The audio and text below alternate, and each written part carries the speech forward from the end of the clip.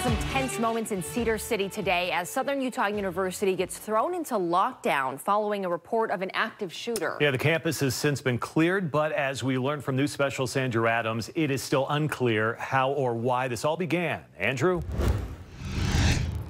Well, police say this afternoon that they were not able to find anybody matching that suspect description that was initially put out, or really anything beyond the suspicious call that started all of this, led to a massive police response and a lot of anxious waiting. It was literally like someone looked at their phone and saw the email. It came out of nowhere. Oh, we're on lockdown. There's supposedly a shooter. A campus alert at Southern Utah University. And students quickly started filling in the blanks. I kept getting texts from my friends and my people I did not know. And then later on, there were rumors of shootings in the science building. As entire buildings waited to be cleared, everyone was left to guess what was happening. I think the text that we got about sounds that maybe sounded like gunshots made it a little bit more real. Police say it all started with a suspicious phone call and a threat of an active shooter.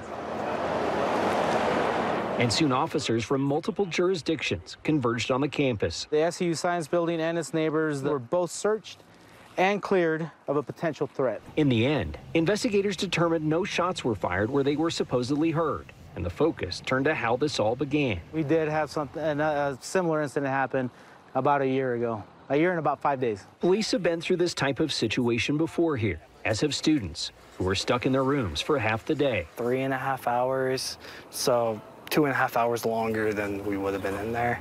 It was more just kind of like, okay, when can we get out? In the end, students found relief when police said it was okay to leave. They got to do what they got to do. Though the outcome of a massive police response left more questions than answers. Even if you get a threat, even if it's not true, you still got to do something about it. Well, police told us earlier that even the FBI was involved, so this definitely got the full court press. Again, that initial call is now under investigation. Classes and activities have been canceled for the rest of the day here on campus. Back to you. Yeah, you just got to wonder what started this all. I'm sure we'll get some answers in the days to come. Andrew, thank you. Now, this story left thousands of students, parents, and staff terrified today. Be sure to stick with KSL as we navigate the impacts of this event, and you can stay up to date with the latest by downloading the KSL Plus app.